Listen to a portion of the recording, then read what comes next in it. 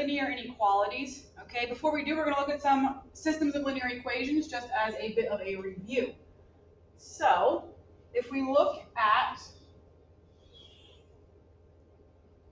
the letter A, okay, neither of these is solved for either x or y, okay, and they're kind of lined up with the x and the y, so I'm going to use elimination. So turning the 4 into a 5 might be a little tricky. It's probably easier to turn this 1 into a 3. Now I need it to be negative because they're both positive right now, so I'm going to multiply the bottom equation by -1, and I'm simply going to keep the top equation the same. So I'll rewrite the top equation exactly as it is, 4x plus 3y equals -2. And the bottom equation, when I multiply by, -3, I'm going to get -15x minus 3y equals -9. And now I can go ahead and combine those. -15 plus 4 is -11. The 3 plus -3, those eliminate. -2 plus -9 is -11. Divide both sides by -11. And I get x is equal to 1. Now that I know what x is, I need to find what y is. So I'm going to substitute that back into any of the 4 equations. Those are the same. I'm going to choose this bottom one simply because it's right here. So 5, and then in parentheses 1 plus y equals 3. 5 times 1 is 5, plus y equals 3. Subtract 5 from both sides. Y is -2. The last step, we need to write our solution as a point. It's always alphabetical order, so x is first, comma, y is -2. And we're good. All right, let's look at letter B. This one is set up for substitution. I know that because the bottom equation says y equals. So y is equal to 2x plus 4. So I'm going to take that and substitute it into the top equation where the y used to be.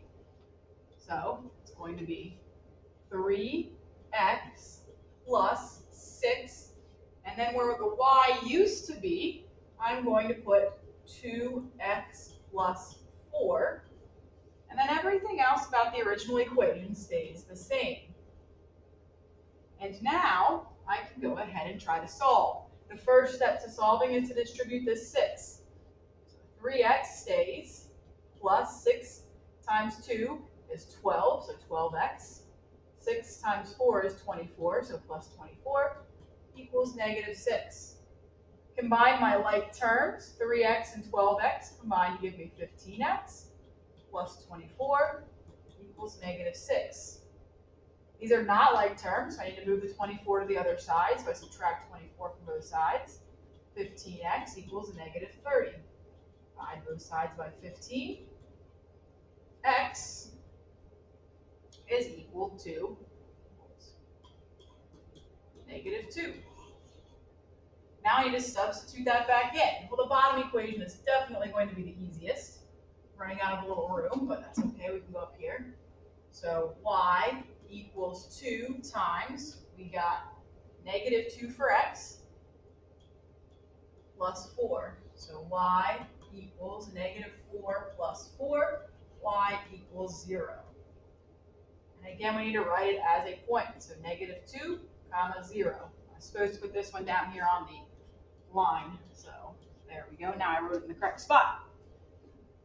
All right, so that's a review. So now here's what we're starting today. We are graphing inequalities. So we graphed lines before. This is very similar. We're going to start off the same way. So I'm going to go to my y-intercept, which is -8.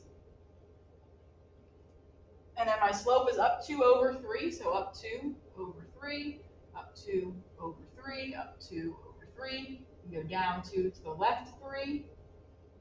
Now what's different is we need to now decide whether we have a solid or a dotted line. If it's equal to, it's solid. If it does not have an equal to part to it, it is dotted. So this does not, it's not greater than or equal to, it's just greater than. So it's just dotted. So I'm going to go ahead and make a dotted line that connects these. And then I need to decide which side to graph. So one of the ways that I like to decide which to shade, to decide that, is to choose the point 0, 0 and substitute it in. So 0 is greater than 0 times anything is 0. That's why I pick it. -8 just kind of makes things very easy. So 0 is greater than -8. Yeah, 0 is greater than -8. Okay, so that means that I shade the side that has the point 0, 0. Here's 0, 0. So I'm going to shade this side of my line. Okay, we'll go ahead and look at number 2. All right, so my y-intercept is -2, so I'll put a point. Okay, my slope is down 1, that's negative, over 4. Down 1 over 4. We could also go up 1, left 4. Up 1, left 4. This time it's a solid line because it's greater than or equal to. So I'm going to go ahead and make my solid line. Do my best. I don't have a straight edge. It's right next to me, so I don't have something that big right now. And then decide which side to shade. So again, I'm going to pick 0, 0. So 0 is greater than or equal to. 0 times anything is 0. So I'm just left the -2. Is 0 bigger than -2? It is. So I'm going to shade the side that has 0, 0. That's the origin.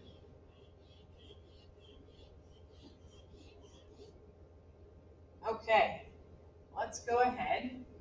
Oh, I forgot to do the bottom part. I made it so big I don't see it. All right, so we'll go here first. One point in the solution is 0, 0. I know that because I already picked it. I could have picked 0, 2. I could have picked over 2, up 2. Anything that's in the shaded portion. Okay. Same here, 0, 0 would work again. So when I checked, I'll just put it down. But I could have picked 0, 2. I could have picked -2, 2. Okay, anywhere in the shaded region. Okay. So now we're going to go to our next page.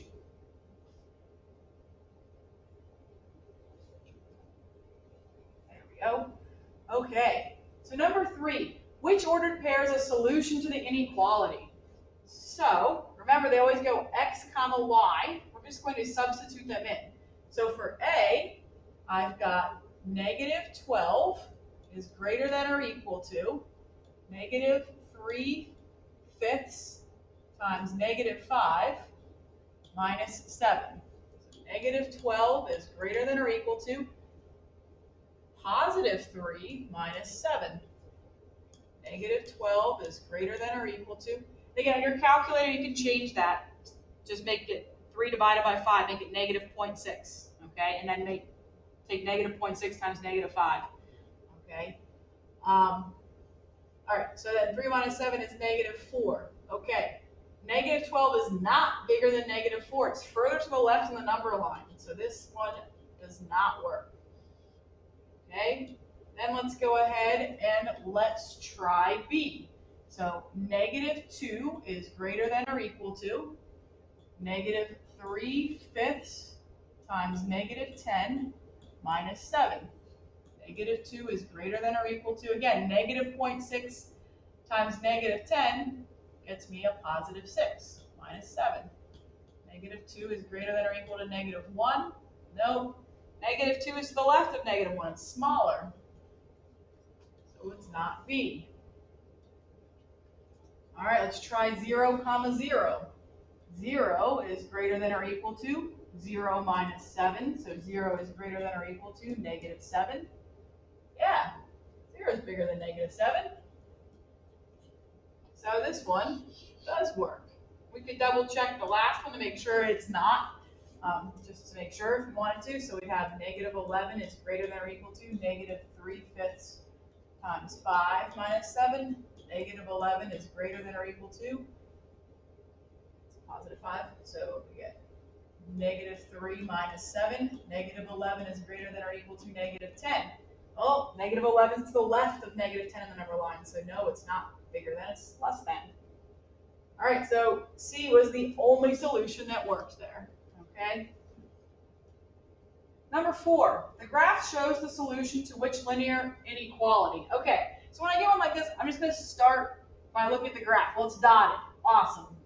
Unfortunately, that doesn't let us eliminate anything. Then I see it's going through a positive 5 here for the y-intercept. Well, A is a negative 5, so that's not going to work. D is negative 5, so that's not going to work.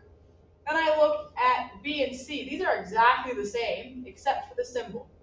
So I'm going to go ahead. 0, 0 is shaded. So does 0, 0 work for B? Is 0 less than 5? Yeah. So B is my answer. The next one would say 0 is greater than 5. And no, 0 is not greater than 5. So C is not my answer. All right. Number 5. In which quadrant or quadrants of the coordinate plane is the shaded region of the linear inequality located? So step 1, we have to graph it. So we need to start at -7. And then our slope was -1/3. So I need to go down 1 over 3. So down 1 over 3, down 1 over 3, down 1 over 3. You could also go up 1, left 3. 3, 1, left 3. Okay? Then I gotta look, is it dotted or, yep, it's dotted. It's not solid, it's just, doesn't have the equal to part. Okay?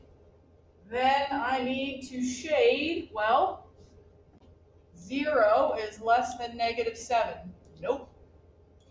Okay? So 0, 0 or 0.00 does not work. Okay? So I cannot shade the side with 0, 0. I have to shade the other side. All right, then the hard part. Which quadrant is this? Okay, so the quadrants start in the top right where everything's positive. That's where we start. And then we go counterclockwise. 1, 2, 3, 4. So 3 and 4 are my answer. I shaded 3 and 4, letter C. Okay.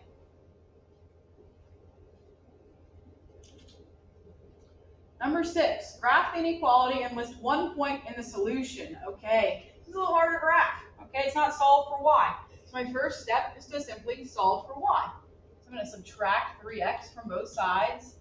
So -2y is less than, I always like to write the x first, so -3x, that was a positive 10, so plus 10. You need to get rid of the -2, so I divide everything by -2. When I divide by a negative, the inequality symbol flips. A negative divided by a negative is a positive. I am going to keep it as a fraction, so I can say go up this many over that many. And then 10 divided by -2 is -5. So I'm going to graph this. So I'm going over here, -5, go up 3, over 2, up 3, over 2, up 3, over 2. Okay, down 3, over 2. That's all we can do. It is dotted. And then let's check 0, 0. So 0 is greater than 0 minus 5. Is 0 bigger than -5? Yes. So I would shade this side. You could have also checked 0, 0 in this equation, the original. It would be 0 minus 0 is less than 10. 0 is less than 10. Okay? So you can use any of the equations that you make from the original, okay, to decide where to shade. It does go all the way down here. All right. Let's look. Oh, one point in the solution. Well, 0, 0 worked, so I'm writing that one. But it's not the only one. I could do like -2, 0. Over 2, up 2 also works. Okay, those are all in the solution as well.